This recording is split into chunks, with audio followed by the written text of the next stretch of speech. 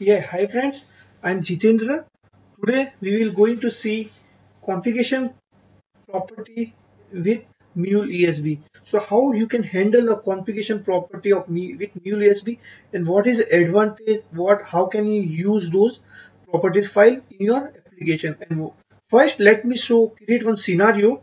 First I will going to create one scenario, small scenario, and you will come to know why we required a property file. So for that, first I will create one application which is connecting to the database and fetching the record from there. I will for that file new Mule project. I will say db prop app.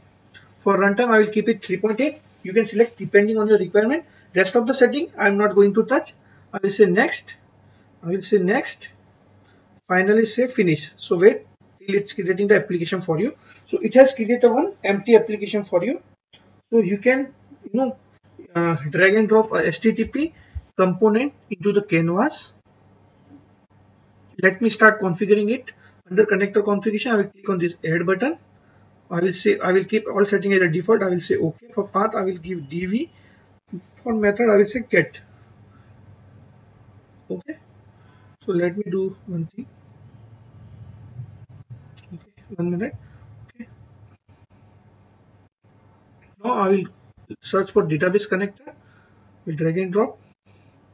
I will do the connector configuration. So let me do one thing. We will require one file. Okay, let me do from here itself.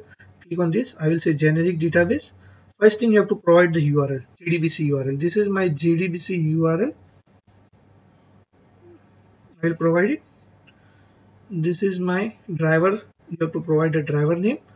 I will provide it. If you see there is the error, right? So I will show you what is the error. Even you see, if you go for test connection, it will fail.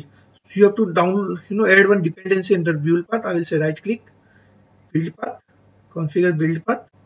I will say add external jar. I will go to SQL. You have to, add this SQL JDBC4. Open. Okay. This is added. Let me add it again. I say test connection. It is successful. Okay. Okay. Now select. So I will write query. Select star from population data. Save it. Okay. I save the application. I will start the application. This is my population data.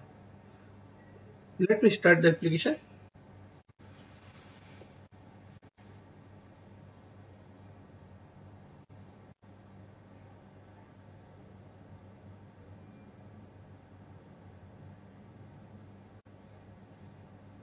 Okay, the application has been deployed. Now we will test it. Let me send the message. We got result back, but it is not in good format. It's in object format. So we have to convert into JSON. So for that we will use object to JSON transformer. Okay, let me save it. So it will deploy application again for you. Let me send the message. See, now I got it in the JSON format. Now, what is the problem with this application? Because if you see, we have hard-coded Jitendra PC, port number, and everything. If you deploy application to the production, it may change. It will definitely change. The production setting and test setting cannot be the same. So currently we have hard-coded those values. So how we can overcome such issue? Okay, so for that you have to do one thing. Under source means resources, you have to create a properties file. Like if you have three environment, create a three properties file. One for production, one for QA, one for development server. Here we will create some files. So I will say file, properties file. I will say db config. I will say this is QA dot properties. I will copy it. I will say finish. I will create one more new file. Control V. I will say PRD. Finish. Okay. Now let me do one thing. Let me write all the fields which required for the database connectivity. First, we will require server. What is a SQL server? I will say this is Jitendra PC. You will require port. You will require database name. It is population. Make it okay. Now I require username. I require password. I will say db dot password.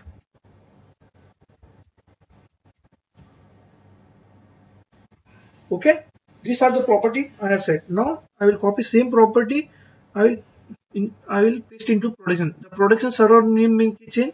I will say Jitendra. It's prod. Population port number all I will say n SQL at the 123. This is my production setting. So I define value for QA and production. Now other thing what you have to do, you have to go to Mule app properties. You have to set the environment. For now I will say QA. I want QA. Okay. Now I will go to the application. Under application, you have to go to configuration, global elements. You say create, search for placeholder. Okay. So under location, you can say db config, say dollar. Now what environment we set? We can say env. Okay. See db config prd or qa. So we have set the environment in the Mule app property. So that how can you access dollar environment dot properties. So currently it's QA, so it will pick up db underscore config underscore QA properties.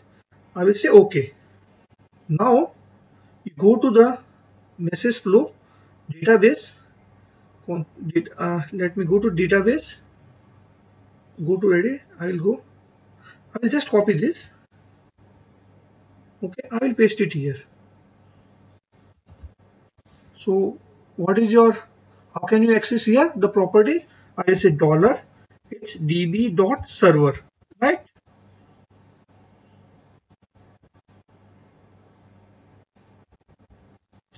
Dollar db dot port.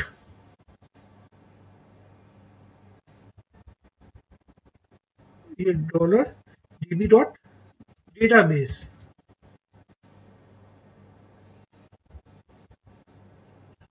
db dot user name. Here I will say dollar db dot password. This is how you can access your properties. Right? Let me paste it here. I will say OK. Let me stop the application and enable it again. Okay.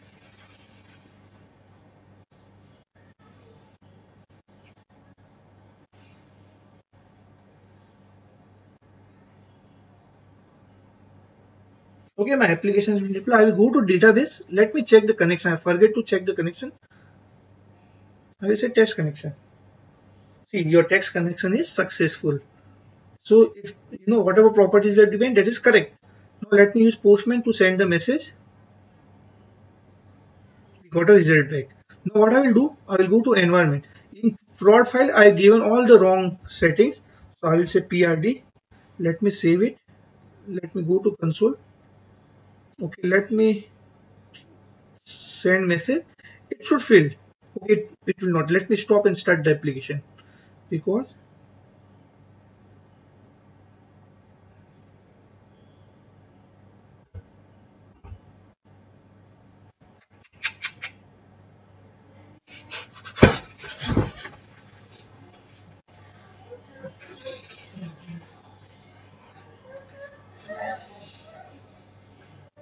let me send the message again. It will fail this time because we have given the wrong settings. See, we are not getting the result back yet. See, it was failed because we have used the prod file. In prod, we have our username, password, everything is wrong. So again, go back to original setting. I will say QA. Just a minute. Let me revert back again. Okay. Also, I will go to database connectivity. I will show you test connection. It should fail.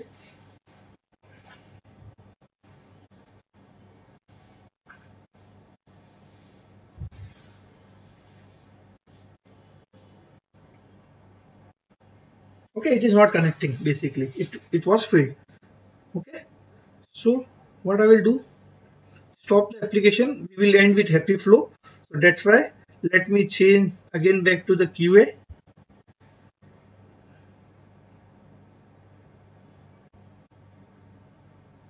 Okay.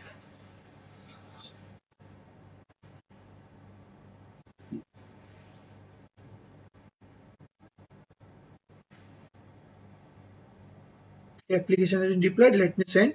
This time it should work fine. See, right?